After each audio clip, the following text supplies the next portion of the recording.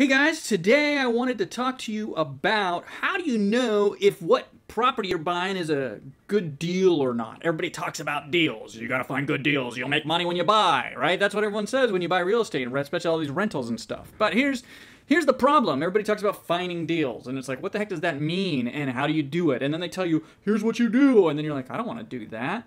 So let's look at basically what are some simple things to look at to know if it's a good rental buy or not.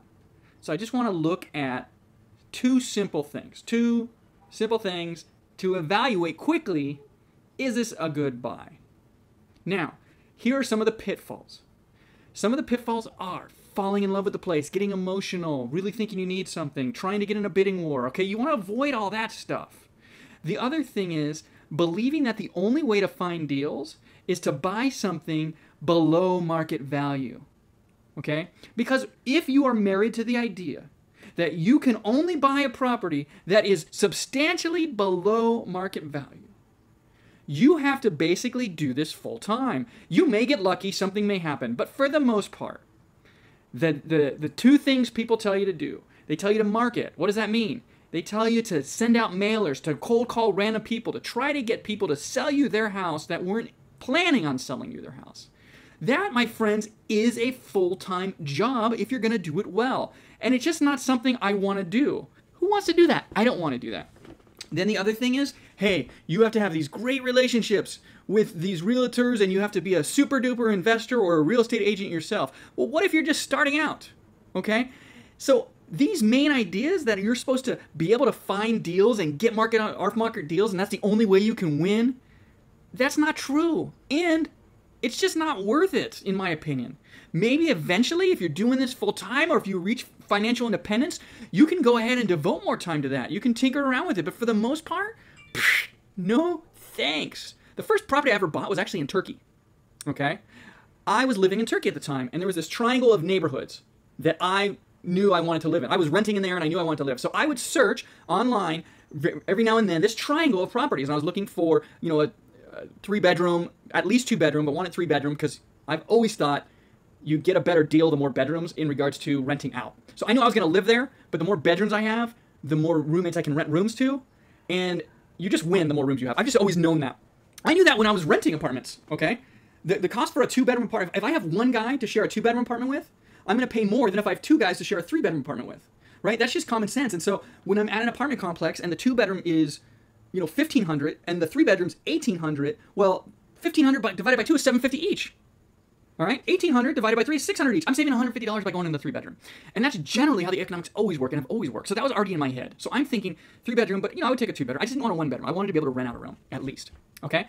I was looking at this triangle on and off for over a year, probably 2 years at least. So by doing that, I learned the market. You don't need to spend that much time on it, but if you're regularly searching a specific market, you begin to see what the values are. You get to see what things are going for, and you inherently then all of a sudden understand when something's a good deal.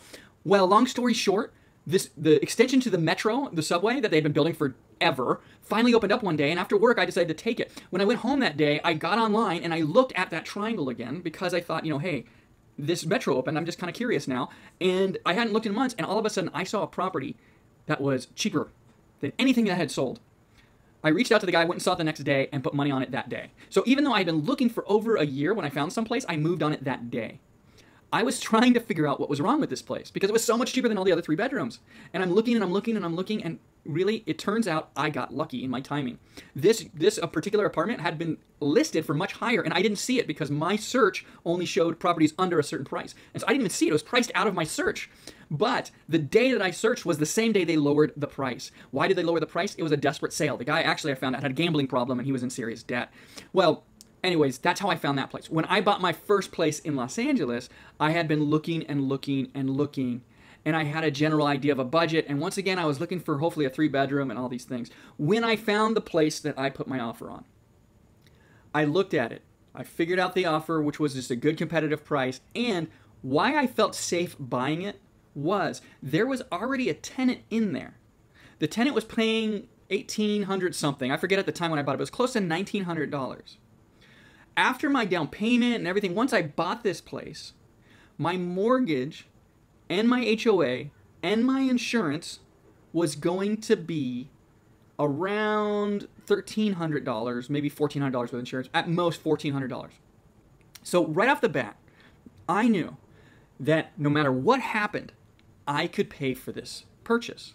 What I mean by that is, if I lost all my job, I had no savings, and I had to go move in with my mother, and I had no money, I could rent out this place and cover all my costs and keep it. So to me, it was a safe buy.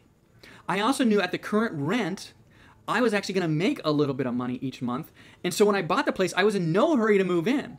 Well, long story short, I get a job, I move across the country, and to this day, that same tenant is in there. And to this day, the rent has continued. Every year I increase the rent. Right now it's $2,310, and I find out soon if it's going to be $2,430, I think is what I'm raising it to. And my costs haven't increased. And so, as you can see, as rents go up and your fixed rate mortgage stays the same, it becomes a safer and safer and safer investment as time goes on. So, one way to really look at a property and to see, is this a good buy or not, is, can you cover the cost through rent? So you look at what are the going rental rates, okay? And a great place to look at that is Rentometer, rentometer.com. I'm not sure how you're supposed to say it, if it's Rentometer or Rentometer, but rentometer.com. You can put in your address, your bedrooms, and everything, and it'll tell you if that's a high price or a low price. Zillow Rentals is a great app that I use on my phone where you can just look, or you can just even look at any rental site and look at what are 2 bedrooms going for, what are 3 bedrooms going for in that area, okay? So what I would suggest is, if you're looking at a house, a single family house or a condo or whatever, and you're trying to figure out what would this rent for, look at all the 2-bedroom, 1-bath, single-family houses that you got in a multi-mile radius, right? 1 mile, 2 mile, doesn't really matter. You look at Zillow Rentals, you look at any rental site, Hot Pads, and you see what is the range. So let's say the range is anywhere from $1,800 to $2,500. Okay, what's the difference? The difference is going to be the $2,500 is maybe a new place, it's really nice. The $1,800 is maybe a little beat up. Okay, you're always going to have a range, and that range is always going to take into account how nice a place is. Maybe one block's a little better than another block. Maybe the square footage, right? Not all 2-bedroom, 1-baths are the same size. This 2-bedroom, 1-bath is really large. This 2-bedroom, 1-bath has teeny rooms, and so there's all these different factors that go into the rent. But you can see the cheapest 2-bedroom, 1-bath is $1,800. Either take the cheapest price or knock it down $100 or $200. Let's just take $300 off the price and say $1,500. Because can you rent it out for $1,500? Yes. If you put that 2-bedroom, 1-bath house that you're buying in that neighborhood where the cheapest possible rent is $1,800 up for $1,500, you will get calls immediately. Now, why do I say $1,500? Because if everything goes to crap and you need to rent this thing out yesterday, that's a price that you could rent out literally in a day if you need to. Not the best move, but I'm just saying emergency, right? Now, if you want to price that house, you look at how much that house is selling for, and you look at your down payment, and every Redfin, Zillow, Trulia, Realtor.com, all of them will show you your estimated price based on your tax. They do all the math for you. So they will say, all right, here's your 30-year mortgage based on current interest rates, based on the current tax rates, based on all these things, and they say your monthly payment would be $1,200, okay? If your monthly payment was $1,200, and that includes principal, interest, okay? So that includes basically the mortgage payment. That includes your property taxes. That includes your insurance. Okay, maybe if there's any utility costs or HOA, usually that's also included in those calculators, okay? And boom, your monthly cost is $1,200, and you can rent it out for $1,500, you're clearing $300 a month. Right there, you know that this is a safe buy, okay? So that is the most simple common sense way of figuring out, is this a safe buy? Is it an okay place to buy? Can I buy this place as a rental? Will it work? That is one way to just ensure it will work. In fact, anytime I'm going to buy a place to move in, if you're going in to buy a place to move in, I also want it to be a safe buy. I want to be able to take the place I'm moving into and rent it out and cover my expenses in full so that if everything goes wrong, I'm covered. Now, I live in Los Angeles. This is hard to find sometimes. Most neighborhoods right now with the prices, even if you put 20% down, your monthly cost is going to be more than how much you could rent it for. So LA is not a very safe market, in my opinion. Now, you can find those places in LA, but you're going to have to look a little bit. But you can find them on the normal websites. You can find them on what's called the MLS, okay? You can find them on Redfin. You can do these searches, and you will be able to find it. It may not be the perfect place. It may not be the neighborhood you want, but you can find places that are safe buys. So, in California, in Los Angeles, for example, in expensive markets, you are just simply looking at this measurement. Because you may find a place that's a good price for the market, but it's still not a safe buy in regards to my measurement here. Still not a safe buy in regards to I can rent it out tomorrow and cover all my costs, okay?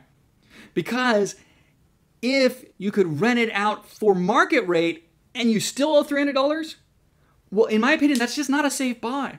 I don't want to buy that place. Even if it's my dream home, I don't want it, because what if tomorrow I lose my job and everything goes and I have no money? And now all of a sudden I can rent it out and live with my mother for free, but then I still have to come up with $300 a month to live with my mother, to pay for them to live in my house? No, thank you. That to me is not a safe buy. It may be good. It may be a good buy. It may be a value, but it's not safe. Okay.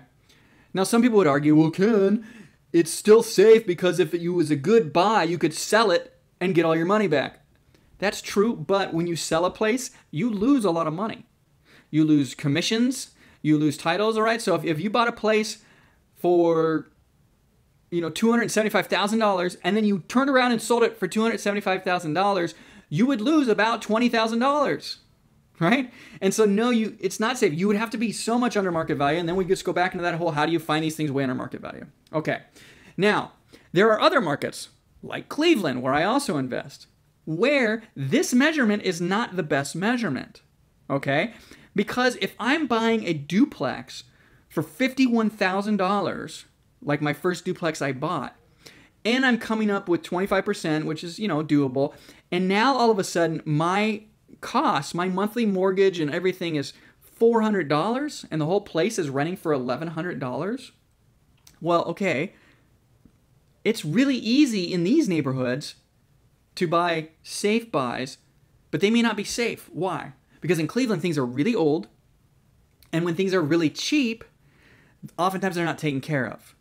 And so it gets a little trickier. But if you're just looking online, if you're just looking at websites and you want to know, is this a good purchase? Once again, find the neighborhood. Find that neighborhood, see what things are going for. See what duplexes cost. See what triplexes cost. See what single families cost in that neighborhood. See the range. And when you're in a place like Cleveland, you're going to see $20,000 and $80,000 in the same neighborhood.